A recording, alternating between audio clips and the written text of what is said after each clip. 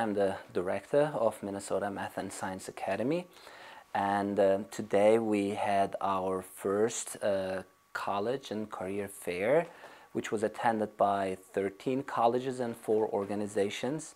It was such a nice day for our kids to be exposed to what college and campus life looks like, informing them about their bright future that they can have if they pursue academics at a successful level, and as a school that is part of a larger network, a charter school management network, which has experienced over 17 years with high schools, college and career readiness. We place great value, great importance to college and career readiness.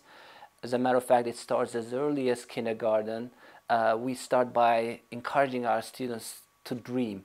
That's where college and career readiness starts indeed, and as the years go by, as they come to middle school, we know that that's about the time that we can impact our students to become college bound, and going into high school year, all the other activities that we organize around the same competency area. I believe this exposure helps our students set personal goals in life and truly strive to reach their goals in life. As Minnesota Math and Science Academy, we started as a K through 6 school 5 years ago, and every year continued adding a grade level. Right now we are serving up to 10th grade, and next year we will be having our first 11th grade students. I believe in 2 years' time, with these efforts that are in place, that we will not be surprised to see our students, graduates, sailing off to their bright futures once they graduate from MMSA. And we'll be there for them all along this journey. We'll continue supporting them. And I guess today's event has been a testimony to that effect, that we will try, no matter how small the district might be, and we will provide them with every opportunity that they need to become college ready by the time they graduate. My name is Ayan.